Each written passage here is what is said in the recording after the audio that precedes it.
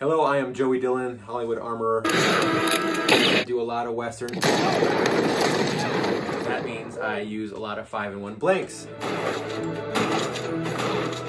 So I thought it'd be kind of cool to share the modern 5-in-1 and compare it to the original 5-in-1 blank.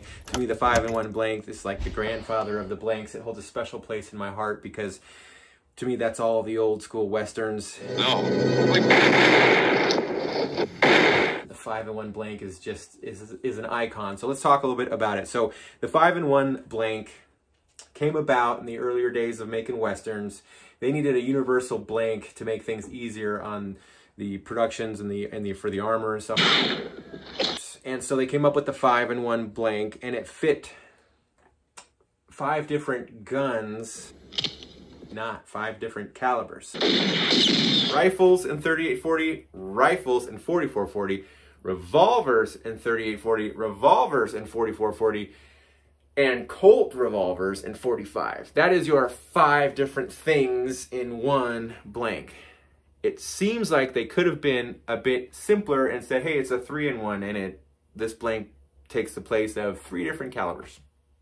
Because we're only talking about those 3 specific cartridges, but in a bunch of different guns and gun platforms. So, kind of weird how they did that. Your 2 rifle categories would typically be your lever actions, 1892 model Winchester, 1873 model Winchester.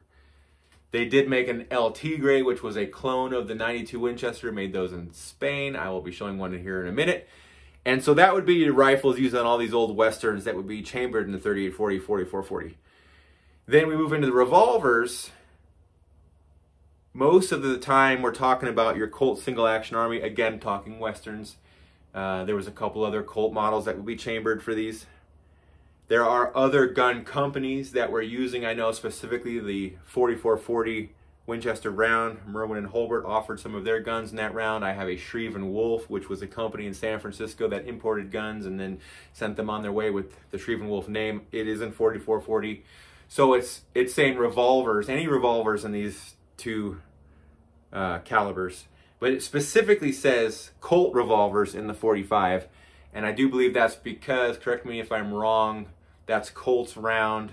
It would take, any of the early Colts to take that. I don't think other companies were offering their guns in Colt's round.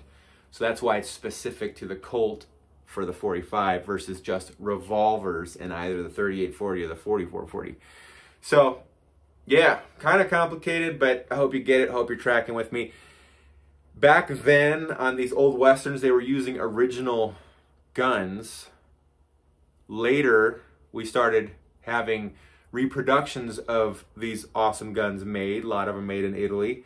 So, you could get now a lever action rifle chambered in the Colt 45, whereas back then you could not. You can shoot some of these old guns now in 44 Magnum, which was around, that wasn't around when they created 5-in-1 blanks.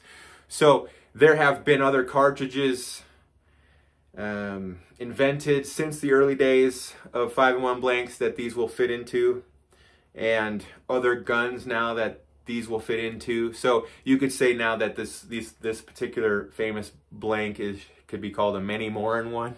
But originally 5-in-1 meant those 5 categories in those 3 specific cartridges: 38-40, 44-40, and Colt 45. I hope you're tracking with me. Kind of complicated, but it's all there, and hope you figured it out with me. This is kind of the cool thing on the early box that I got here. It says right there on the back. Why listen to this fool? Let's get it over with! 38-40 rifle, 44-40 rifle, 38-40 revolver, 44-40 revolver, 45 Colt revolver. The 5-in-1 prime cases on hammer. Now I've got some modern 5-in-1 blanks on the table here we'll talk about. I also got an original box of Stembridge black powder 5-in-1 half loads. This is pretty sweet. This is, if you're not familiar with Stembridge Gun Rentals, they were the premier gun rental house from the 20s all the way, all the major movies had used Stembridge since the early days. I think they slowed down quite a bit, sold off a lot of their inventory, and eventually closed down, I think, in '07. But if you don't know much about Stembridge and you're interested in this stuff, you should go online, do a Google search, and check them out. But this is an early box. It's even got the five-digit telephone number. Here's a modern 5-in-1. It is a crimped front. No wad, it's just crimped. Worth noting, when I talk about the crimped front end, it's not unique just to the 5-in-1. It's pretty much every blank we use has a crimped front end.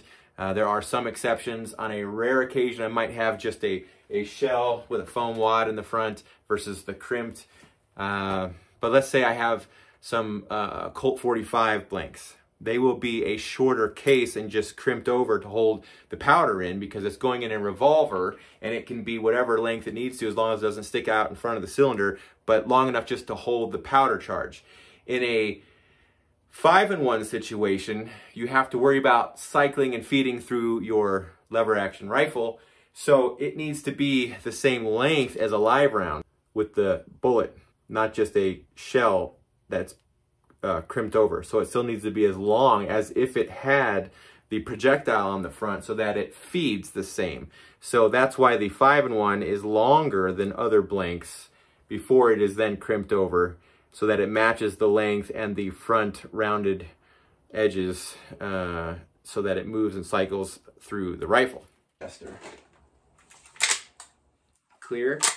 Anyway, so Winchester 92, of course, John Wayne and everybody used these, the riflemen, everybody, no matter what time frame it was, they cheated and used a lot of times the 1892. So this is actually an LT gray. This is the copy made in Spain from the teens up into the 30s. They used a lot of these on some of the old Westerns.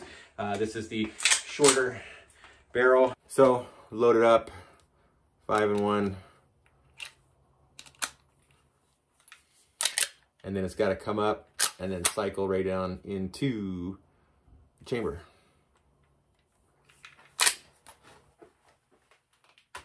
The early blanks, and I'm going to delicately open up my baby here.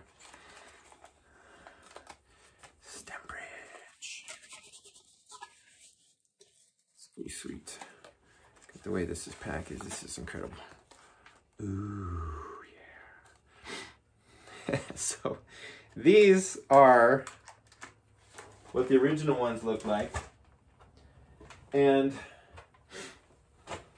you'll notice it still simulates having a bullet on top of the cartridge there, but it is open-ended, and you can see that it does have a wad in it, and the wads were marked, so this does say half. A little comparison test there, and you can see the difference in the neck and the shape of the cartridge compared to the original here. Now, what's interesting about the modern ones we use, they'll have different color designations to show you, if the cartridge is out of the box, which one you've got there.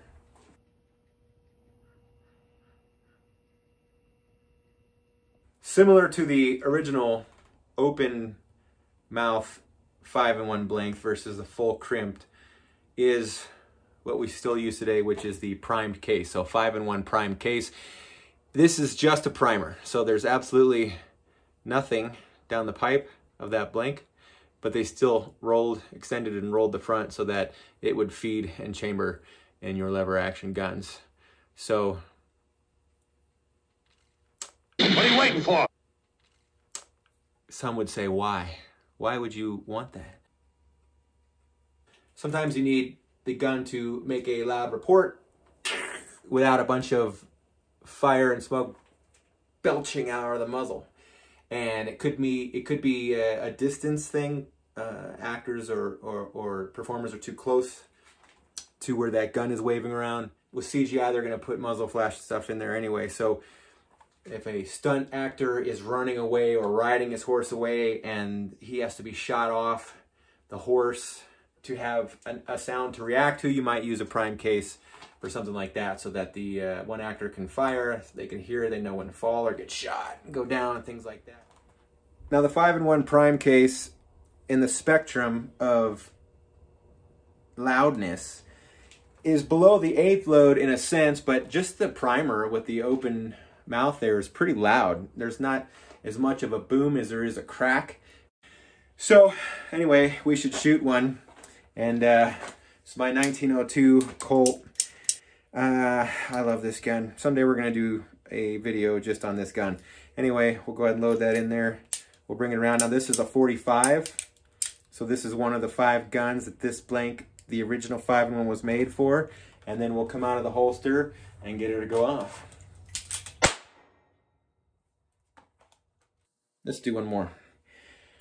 In there, come around. You should watch Veracruz. I love that movie. So Burt Lancaster starts walking away from the bad guy behind him, takes the gun, fires behind him. It's a great move. So walk in, pull. So this is what the boxes look like. Would be quarter load, 777 is the powder, and then crimped primer, 5-in-1, and 50 rounds. So 777 black powder substitute. I use it more than I ever order black powder. Sometimes I order black powder, but the 777 doesn't foul the gun up as quick. Still has comparable smoke and muzzle flash, and a lot easier to clean. If this was black powder, it would say quarter black. If it was any other normal blank that wasn't a specific powder request like 777 or black powder, doing a modern show, it doesn't have to be a smoky, have to just replicate, you know, smokeless powder, it would say quarter flash or full flash.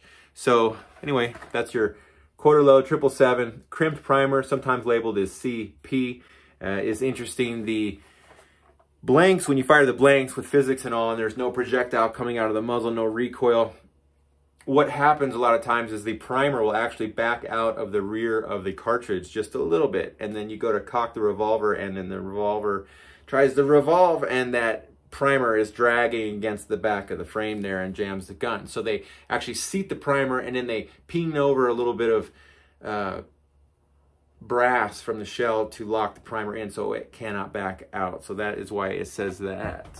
This would be your 5-in-1 primed case. 5-in-1 full, again, 777, the powder.